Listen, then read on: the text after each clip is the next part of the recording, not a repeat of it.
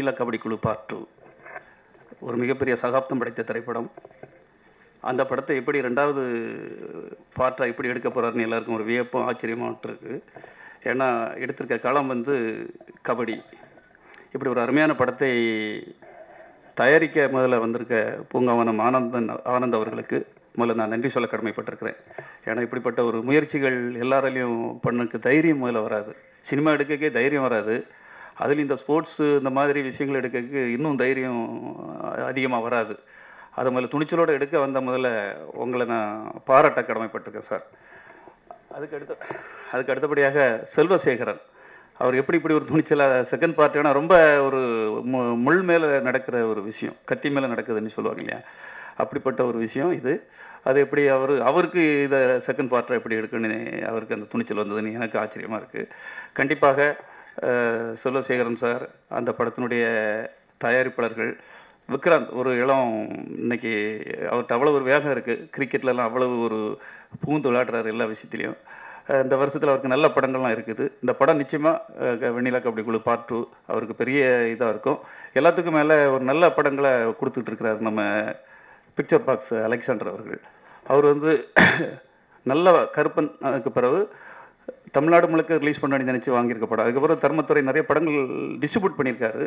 இப்போ இந்த படத்தை முழுக்க வாங்கி ரிலீஸ் பண்ணுறாரு அலெக்சாண்டர்.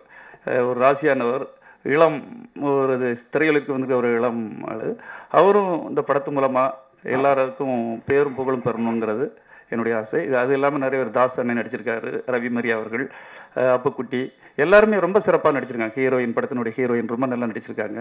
ஒரு யதார்த்தமான கதாநாயகி, கிராமத்து நாயகி ரொம்ப நல்லா, எல்லாருமே அவங்கவுங்க வேலையை, கேமராமேன் முதல் கலை இயக்குனர் எல்லாருமே அவங்க வேலையை நல்லா பண்ணியிருக்காங்க. நான் படம் பார்த்துட்டு ரொம்ப எமோஷனலாக, பசுபதி முதல் கிஷோர் முதல் எல்லாருமே அருமையாக பண்ணியிருக்காங்க. ஏன்னா எப்போவுமே பக்கத்தில் இருக்கவங்கள நம்ம நேசிக்க தவறிடும். எல்லா விஷயத்தையும் இல்லை, குடும்பங்கள், அண்ணன் தம்பி, நம்மளுடைய உறவு முறைகள் எல்லாத்தையுமே நம்ம நேசிக்க தவறிடுவோம். கபடி என்பது நம்மளுடைய மூதாதையர்கள், நம்மளுடைய தாத்தா, பாட்டன், முப்பாட்டன் இவங்க உருவாக்கிய ஒரு விளையாட்டு. ஆனால் காலப்போக்கில் அதை அழிஞ்சு போகுமோ என்கிற ஒரு பயம் வந்துக்கிட்டு இருக்கு. அதுக்கு தான் ஒரு நல்ல ஒரு இது கொடுத்துருந்தார் சுசீந்திரன் அண்ணன் அவர்கள். ஆக்சுவலி இளைய தளபதி அவர்கள் கபடிக்கு ஒரு நல்ல இது கொடுத்துருந்தாரு கில்லி படம் மூலமாக. இருந்தாலும் இந்த இளைஞர்கள்கிட்ட அந்த மோகம், மேற்கத்திய மோகம் தான் எப்போவுமே அதிகமாக இருக்குது. எப்படி நம்மளுடைய கல்ச்சர், நம்மளுடைய பேரண்ட்ஸ், நம்மளுடைய இதெல்லாம் விட்டு கொடுத்துட்டு அந்நிய கல்ச்சரை நம்ம ரொம்ப ரசிக்கிறோமோ, அதே இது இன்னும் இருந்துக்கிட்டு இருக்குது. எப்படி கிரிக்கெட்டுக்கு அவ்வளோ முக்கியத்துவம், ஒரு விளையாட போனாலும் சரி, ஒரு பார்க்குக்கு போனாலும் சரி, கிரிக்கெட்டை பற்றி விழுந்து பேசுகிறாங்க, அதை பற்றி ஓவராக பேசுகிறாங்க, பரவாயில்ல. ஆனாலும் கிரிக்கெட்டுக்கு ஈக்குவலாக கபடியும் பேசப்படணுங்கிறதா நம்மளுடைய ஆசை. கபடிங்கிறது நம்ம வீர விளையாட்டு, ஒரு செலவில்லாத விளையாட்டு. நம்மளுடைய உடற்பயிற்சி, யோகா எல்லாமே அதில் கலந்துருக்கு. ரத்தம், நாணம் ஃபுல்லாக அவ்வளவு ஒரு பயிற்சி. புரண்டு விளையாடுற விளையாட்டு அந்த கபடி மட்டும்தான். தரையில் மண் பூமாதேவி கூட விளையாடுற ஒரு விளையாட்டு, அற்புதமான ஒரு வீர விளையாட்டு. அந்த விளையாட்டை நம்ம வந்து கோட்டை விட்டுட்டு இருக்கோமோ, சொல்ல தவறி விட்டோமோ. ஏன்னா ஒவ்வொரு அரசாங்கம் முதல் எல்லாருமே இதுக்கு முக்கியத்துவம் கொடுக்கணும். முன்னாடிலாம் ஸ்கூலில் அந்த விளையாட்டு இருந்துகிட்டு இருந்தது, பயிற்சி கொடுத்துட்டு இருந்தாங்க. ஒவ்வொரு பிடி பீரியடில் கபடியை மஸ்ட் வச்சுருந்தாங்க. ஒரு நான் படிக்கும்போதெல்லாம் இருந்தது. ஆனால் இப்போ எந்த இடத்துலையும் கபடிங்கிறது கிடையாது.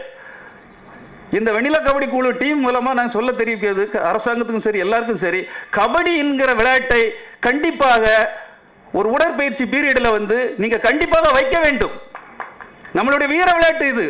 இதை நீங்கள் சாதாரணமாக நினைக்கிறாங்க. நம்ம தமிழர்கள் தோன்றிய, பண்பாடு தோன்றிய, கலாச்சாரம் தோன்றிய காலகட்டத்திலே ஒரு வீர விளையாட்டாக போற்றப்பட்ட ஒரு விளையாட்டு கபடி என்பதை நாம் மறந்துவிடக்கூடாது. அப்படிப்பட்ட ஒரு விளையாட்டை அரசாங்கம் கையில் எடுக்க வேண்டும். பிடி பீரியடில் கண்டிப்பாக ஒரு பீரியடு வந்து கபடி என்கிற விளையாட்டிற்கு முக்கியத்துவம் கொடுக்க வேண்டும். இளைஞர்கள் அப்போ தான் பாருங்க, டாஸ்மாகில் போய் நிற்கிறான், எப்போ பார்த்தா திறந்து கண் முழிக்கக்குள்ள பார்த்தீங்கன்னா செல்போனை வச்சுட்டு இருக்கிறான். ஈவினிங் பார்த்தா டாஸ்மாக், காலையில் பார்த்தா செல்போனு, வீட்டில் இருக்க ஃபேமிலி ஃபுல்லாக பார்த்தீங்கன்னா டிவி சீரியல். எப்படி உருப்படும் நாடு? ஒரு பயிற்சி, அந்த கபடி மாதிரி ஒரு விளையாட்டுகள் நமக்கு இருந்துன்னா ஆரோக்கியம், தெம்பு, வீரம் எல்லாமே அதில் வந்துடும். ஆகவே ஒவ்வொருவரும், பெரிய பெரிய நடிகர்கள் கூட நான் சொல்கிறேன், ஏதோ சும்மா இதே ஒன்று பேசிட்டு போயிறாங்க, டைலாக் மாதிரி இதே ஒன்று மேடையில் பேசிட்டு போயிறாங்க.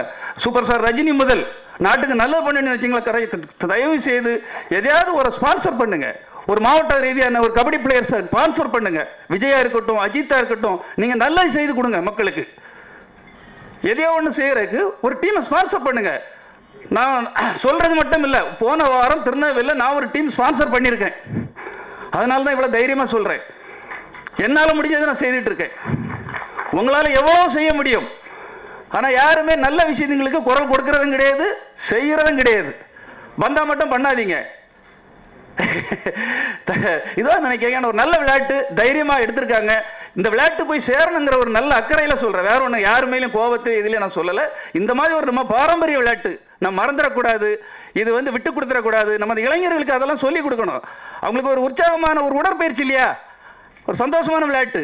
ஆகவே எல்லாரும் இதுக்காக விளையாடணும், ஸ்பான்சர் பண்ணணும். கண்டிப்பாக ஒவ்வொரு டீமை நான் தத்தெடுத்திருக்கேன், சென்னை டீமை நான் தத்தெடுத்திருக்கேன்னு சொல்லணும். அந்த அளவுக்கு இந்த வெண்ணிலா கபடி குழுக்காக இவங்க எப்படி போராடி இருக்காங்களோ, நம்மளால் முடிஞ்சது. ஒரு பெரிய செலவு இல்லாத விளையாட்டுங்க இது. ஒரு கபடி டீமை ஸ்பான்சர் பண்ணுற பெரிய செலவா? செலவே கிடையாத ஒரு விஷயம். கண்டிப்பாக இதை பார்த்த பிறகாவது நடிகர்களும் சரி, யாராவது ஒரு நிறுவனங்களும் சரி, டீம் அந்தந்த ஊரில் உள்ள டீமுகளை கூட ஸ்பான்சர் பண்ணி அவங்களை உற்சாகப்படுத்த வேண்டும். கபடி விளையாட்டை மேன்மேலும் வளர்க்க வேண்டும். வெண்ணிலா கபடி குழு போல பல கபடி சம்பந்தமான படங்கள் மீண்டும் மீண்டும் வர வேண்டும் என்றால் செல்வசேகரன் அவர்கள் இந்த படத்துக்காக ரொம்ப உழைச்சிருக்காரு. கபடியை அவ்வளவு அழகா அற்புதமா எடுத்திருக்கிறாரு. கிரௌடு, படம் முழுக்க கிரௌடு இருக்குது. ஊர்ல எப்படி இவ்வளவு கூட்டத்துக்குள்ள வச்சு படம் கபடி எடுத்தாருன்னு எனக்கு தெரியல. அவ்வளவு அற்புதமா எடுத்திருக்கிறாரு. நேச்சுரா இருக்குது கபடி. ஆகவே ஒவ்வொருவரும் கபடிங்கிறது நம்ம பாரம்பரிய விளையாட்டு. எப்படி ஜல்லிக்கட்டுக்கு முக்கியத்துவம் கொடுத்தீங்களா, அதை விட இதுக்கு முக்கியத்துவம் கொடுங்க. ஏன்னா இது நம்மளுடைய ஒவ்வொரு ஊர்லயும் உள்ள இளைஞர்கள் விளையாட வேண்டிய விளையாட்டு. இதற்கு முக்கியத்துவம் கொடுக்க வேண்டும் என்பதை சொல்லி வாய்ப்புக்கு நன்றி கூறி விடைபெறுகிறேன். நன்றி, வணக்கம்.